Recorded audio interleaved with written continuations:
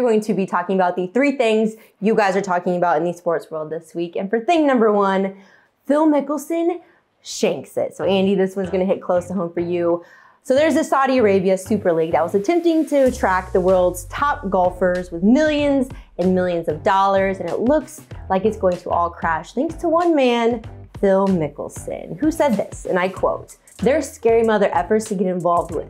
We know they killed Washington Post reporter and U.S. resident Jamal Khashoggi and have a horrible record on human rights. They execute people over there for being gay. Knowing all of this, why would I even consider it? Because this is a once-in-a-lifetime opportunity to reshape how the PGA Tour operates." Well, that quote took a turn for the worst, and Andy, you did write about it in this week's For the Win article. Phil Mickelson didn't play in a professional golf tournament this week, but he still suffered the biggest loss of his career. This man is losing sponsorships left and right. So Andy, my question for you is his career over with? His career is, I can't believe what's happened to it in the last week and a half or so. Last May, he was winning the PGA Championship at the age of 51. Everyone in golf loved him, fans, media, players. Oh my God, here's Phil Lefty winning a major. And now here on this day, he sits alone, away from golf. He's taken some time to be with his family after saying, like, I know those people over there, they kill journalists, they kill people for being gay, but here's why I want to join them, to help strengthen the PGA Tour. It was the most tone-deaf, disgusting statement he could have made. And thankfully, a lot of golfers, including Rory McIlroy and others, came out this past weekend and denounced what Phil had to say. Told him that it was a dumb thing to say and said they're not going to that league. Thankfully, like, that league now is pretty much over. And Phil Mickelson's career and his legacy is tarnished forever. Why? Because Phil loves to talk, and finally talking really is paying a price for his career. Speaking of things going south, for thing number 2, locked out. So we are less than a week away from March, Andy. Spring training should be in full swing, right? It should be. Sadly, it's not. Here's our own Bob Nightingale with the latest on the labor situation. Well, Major League Baseball and the Players Association are not even remotely close to reaching an agreement to perhaps save the start of the regular season. MLB told the players that if no agreement is reached by Monday, February 28th, the regular season will be delayed and those games will be canceled and not made up. If those games are canceled, the players will be missing out on their pay. But these two sides have met for 3 consecutive days in Jupiter, Florida, and gone nowhere. They still remain far apart on virtually every single economic issue. First off, Andy, are we actually surprised about this?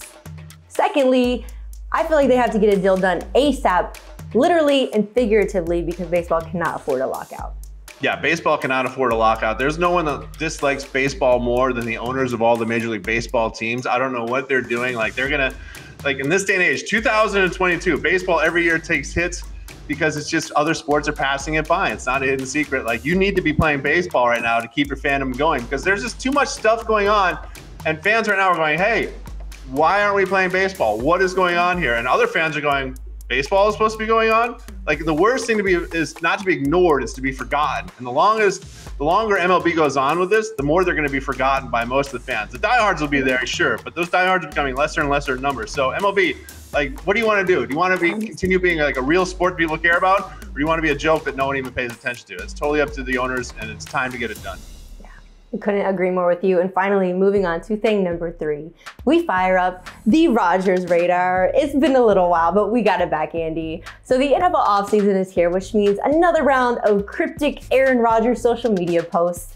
This one may take the cake. So his latest post, he had a card saying, quote, "Gratitude is wine for the soul. Go on, get drunk," unquote. He went on the Pat McAfee show and also said he hasn't made a decision on his future, but and it just feels like we're in another offseason of drama with Aaron Rodgers. I'm kind of tired of it, to be honest. Yeah, I'm tired of it too. And that gratitude thing I saw on Instagram the other day, that's like, I predict he's going to end up selling protein mixes to people on Facebook that don't want to get these protein mixes. Because we all have those friends out there who are like, I'm going to post my gratitude quote every morning, and then I'm going to sell you some whey protein that you don't want. Or, this is going to make your skin look better that you don't want. Like, Aaron Rodgers, knock it off with the gratitude post. We get it. Like, you're this deep critical thinker who doesn't read Atlas Shrugged, but has the book in your house just in case you want to get to it. And at the end of his big thing the other day, he said, also read a book if you got time. Oh, okay, Aaron Rodgers. Thanks for telling us to read books.